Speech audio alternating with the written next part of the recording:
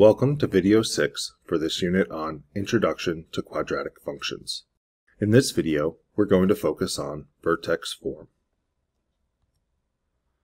Sometimes the expressions that define quadratic functions are written in vertex form. For example, the function f defined by f of x equals the quantity x minus 3 squared plus 4 is in vertex form and is represented as this graph. The vertex form can tell us about the coordinates of the vertex of the graph of a quadratic function. The expression, the quantity x minus 3 squared, reveals that the vertex has x-coordinate 3, and the constant term of 4 reveals its y-coordinate. Notice that in the squared expression, the quantity x minus 3 squared has a positive coefficient. And the graph opens upward.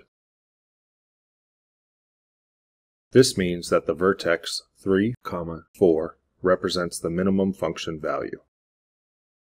In general, the vertex form of a quadratic expression in x is a times the quantity x minus h squared plus k, where a, h, and k are constants, and a is not 0. The graph of the quadratic function opens upward when the coefficient a is positive, and opens downward when a is negative.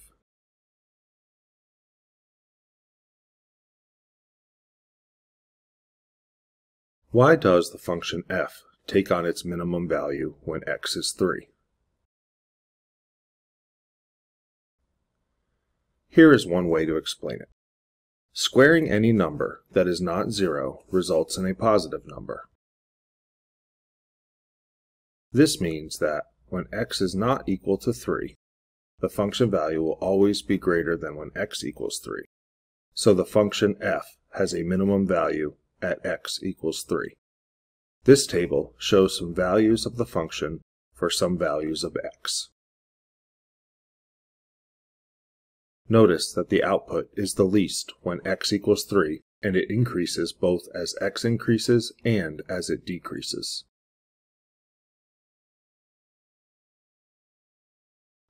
Here is the graph of -2 times the quantity x plus 4 squared. Notice that the squared term has a -2 as its coefficient. The function value is 0 when x equals -4. For any other value of x, the function is less than 0 because it will be a positive value multiplied by -2.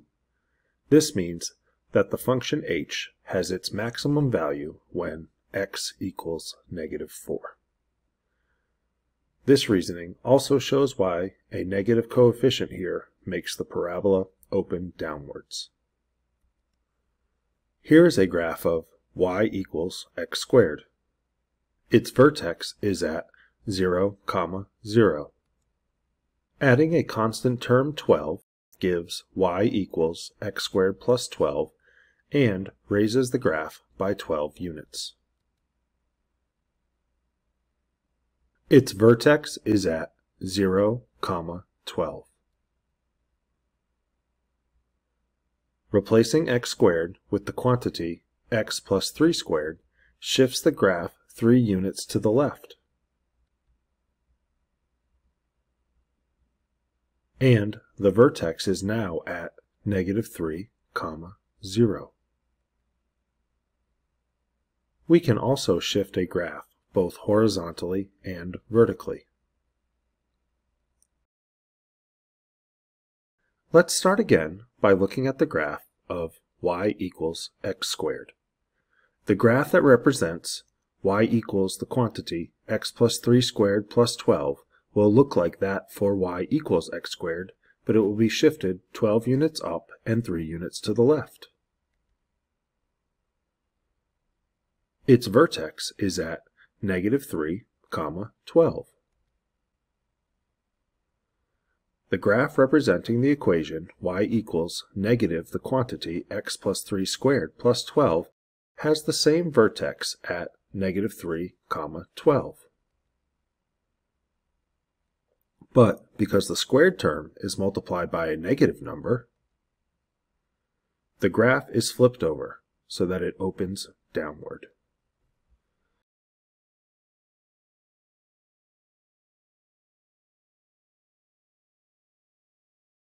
Thank you for watching video 6 of 6 for this unit on Introduction to Quadratic Functions.